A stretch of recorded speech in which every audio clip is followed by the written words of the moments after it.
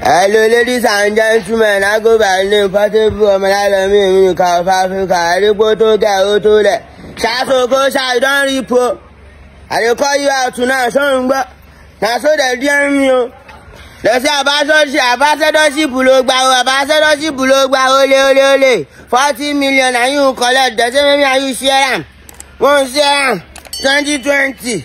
Lo gbe mi kalo ole. Lo senu wuye. Ẹ̀gbọ́n pupa Charles Okocha. Kí ló ń pè no kini. Ma Philomena ole. O ipo to get. You rip me. Tí bá ti mú Philomena. Anywhere, the bad pade Philomena. You don't rip me. Gbogbo industry, gbogbo everybody, anybody. I bet gonna help me find Philomena. Charles Okocha. Now 40 million give us. Me and him will share. Ambassadorship. Now don't carry 20 million. My money. You don't give me the money. The man I go down to all over. I can't anybody. You must give my money. Soldier. I can't anybody. EFCC. Come carry me and Charles Okocha. Now to just give us.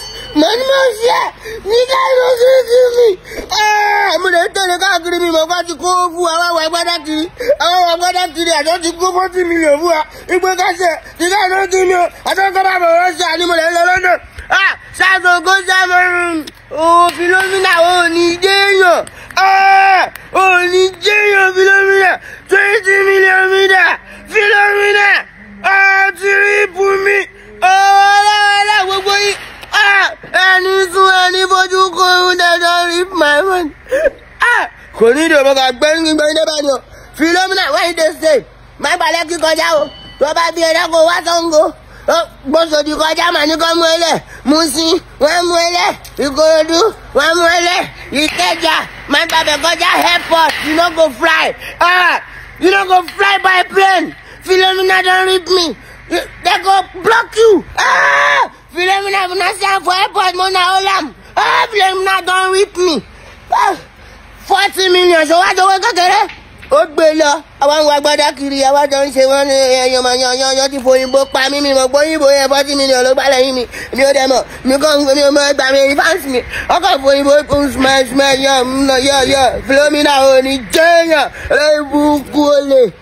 Many people are still unbelieved that this could happen between Charles Okocha and Portable Zazu, but I would like to know your thoughts and opinion in the comment section. Let me know what you think. Do you think Portable could actually be accusing of Charles Okocha wrongly, or do you think Charles Okocha could have done this to Portable?